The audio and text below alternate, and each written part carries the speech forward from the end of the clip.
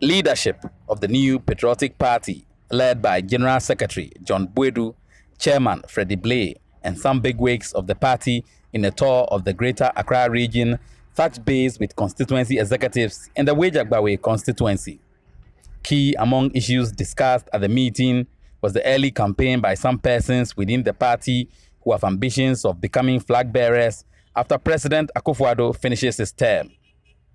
According to the national leadership, party structures frowns upon such early campaigns since it is targeted at diverting attention.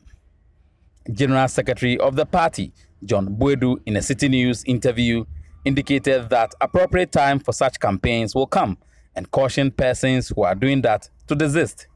He again warned that the party will soon put measures in place to stop people from campaigning at this early stage. One thing that came out strongly, which the party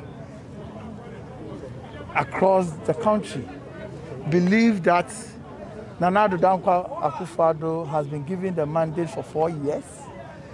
His mandate ends 2025.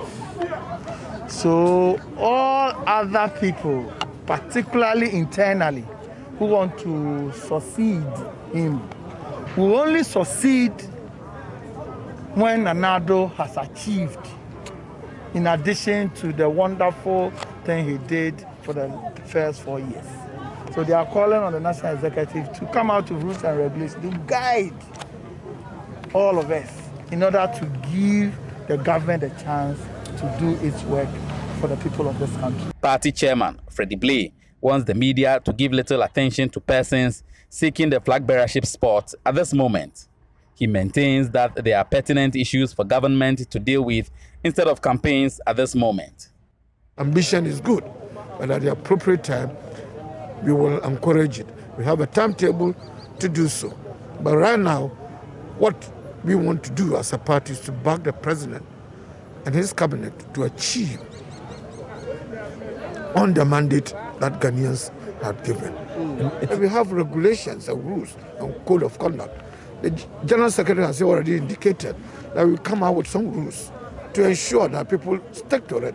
But of course, the social media is also one aspect.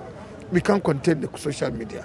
And then you, the ordinary media, talking about electronic and print, you must also help out.